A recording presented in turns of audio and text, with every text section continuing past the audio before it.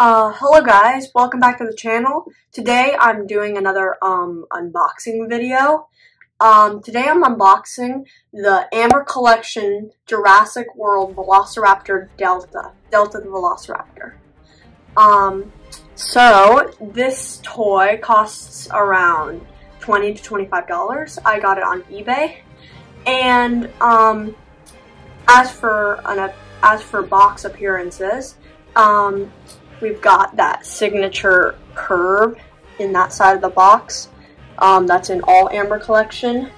All Amber Collection toys. Now we turn it around to the side and we've got that Jurassic World logo right there. And then on the back there's just a little information about our dinosaur. So it's got Amber Collection up at the top and the name of the dinosaur and what movie it's from.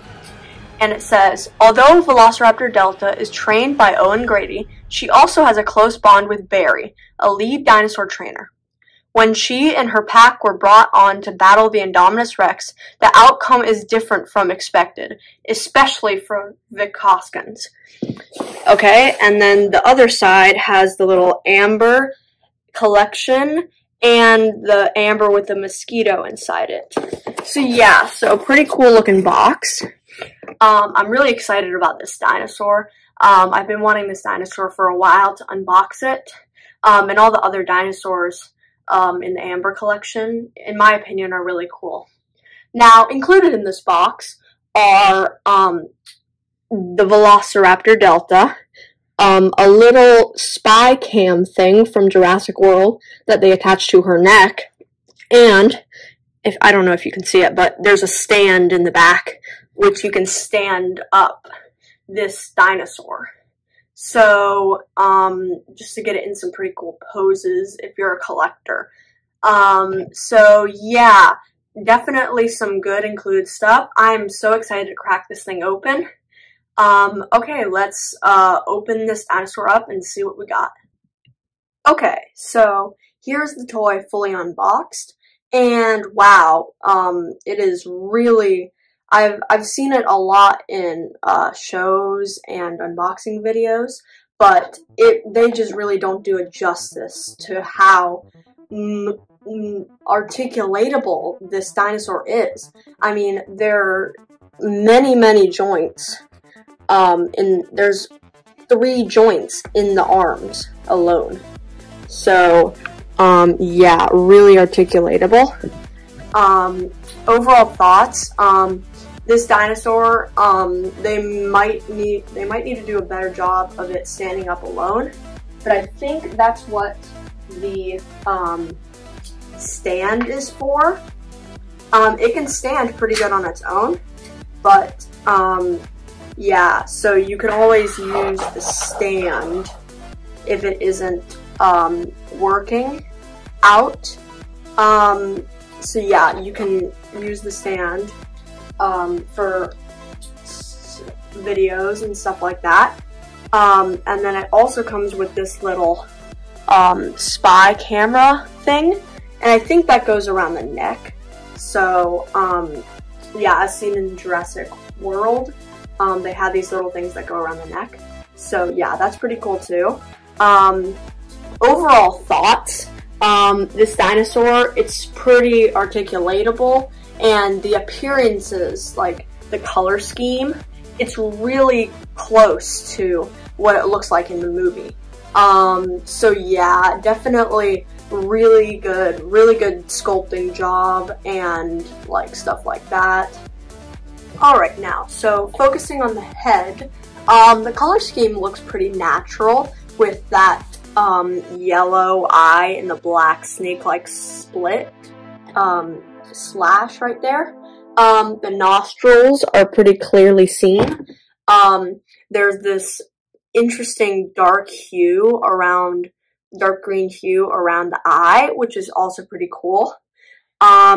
Looking at the back of the neck, there's some bumps that give some texture and some skin stretch lines that are pretty cool. Now, inside the mouth, You can see that nice jaw flap texture right there that most of the dinosaurs in Jurassic Park and Jurassic World have. The teeth are pretty nice also. There's a little more texture on the top teeth than the bottom teeth, but I would say all the teeth look pretty nice.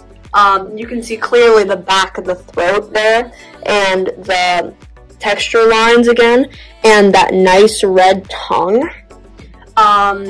Yeah, so that's pretty nice right there. And regarding the movement of the mouth, so it can have its mouth closed like that. It can have the bottom open like that, and then it can have both. Since it's a double hinged jaw, it can have both of them open, so if it's roaring really loudly, with a really strong roar, then it can roar pretty good. So yeah, that's pretty nice. Alright, moving on to the arms. They look pretty realistic. With that top joint up here, there's some nice striped stuff right there, so that's nice. It's triple jointed arms. So there's a joint right here which allows it to go up like so, like that, and there's a joint here for the elbow, I guess, and then there's a joint here right here for the wrist. So you can do some pretty cool action shots with that. So that's pretty cool. Both the arms have that. So yeah, so pretty good on the arms. As for overall texture, I would say that also looks pretty good too. Maybe some texture along the elbow right there might be nice. But other than that, I mean, like, there's not really anything else that I would change about the arms. The arms are pretty good as they are. Yeah, so yeah, definitely really good on the arms. And moving on down to the legs and the feet. As for overall texture, they look pretty nice. Nothing I would really change about that. As for maneuverability, there are multiple joints in the legs. So there's a big joint right there. There's a small joint here for the calf almost. And then there's a joint here and a joint for the foot. The toes don't move, but one of my favorite features about this dinosaur, this signature ripping claw, is able to move up and down. So that could result in some pretty cool, good action shots for stop motion and stuff. So yeah, a lot of good joints. The texture is pretty nice too. Nothing really I would change about the legs. They're pretty nice. It's a little hard for it to stand on its own, so maybe like try to figure out a way to make it stay better. No, not really anything I would like to change about the legs. So yeah, overall for the legs, they're pretty nice the way they are. Moving on to the tail. It has one joint here, which you can swivel the whole tail around like that, but it doesn't look natural that way. As for texture and color scheme, there's some nice stripes along the legs, which is nice too. An interesting factor is that this back part, it can bend pretty nicely, so that could be pretty good for stop motion too. So yeah, good for bending and stuff. I would say not really anything I wouldn't want to change about the tail. It's pretty nice. I'm not sure how the metal inside the tail will hold up eventually after being turned a lot, but we'll have to see about that. Now moving on to overall texture, I would say they did a pretty good job on all the texture on this dinosaur. Regarding articulation, I would say this is one of the most articulated dinosaurs I've ever seen. I've never really seen dinosaurs that are not in the Amber collection and they have 3 joints on their arms. So that is a pretty big factor for price range and stuff. As for the price of this dinosaur, I would say it's pretty nicely priced. I wouldn't say any higher and lower. I'm not sure about manufacturing costs, but I would say it's pretty nicely priced. As for maneuverability, it has many joints, so yeah, nice for the joints.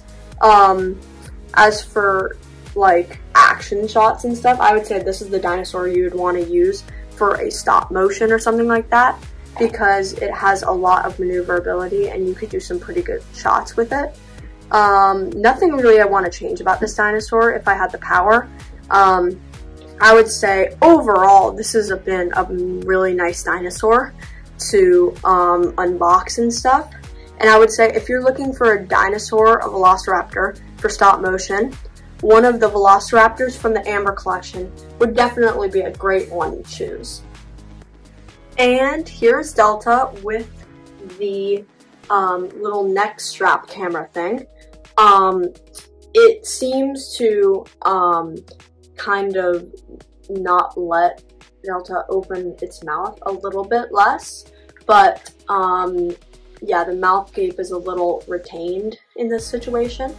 But it looks pretty cool if you want to recreate some of those scenes from Jurassic World.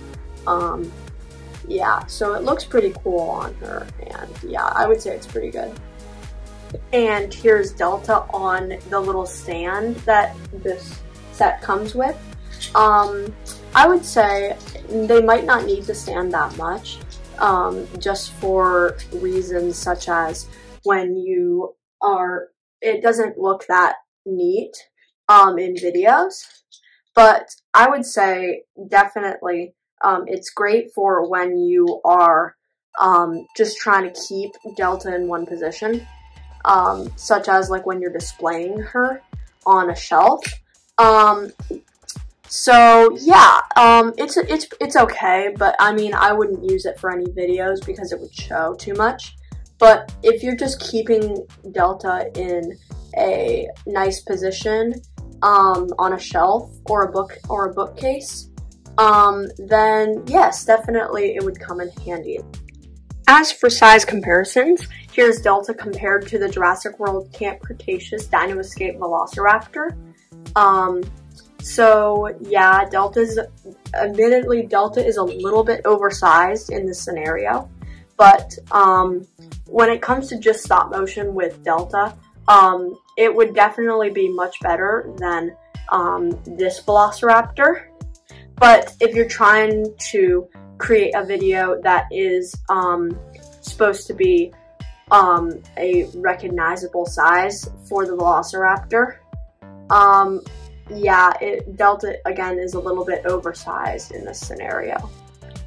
And here is Delta the Velociraptor compared to the Jurassic World Camp Cretaceous Plesiosaurus. So again, a little bit oversized Delta is, but I would say for stop motion, Delta would really rock the house. Like and subscribe if you would want to see more videos like this. Comment down below with questions for me. And yeah, see you in the next unboxing video. Bye!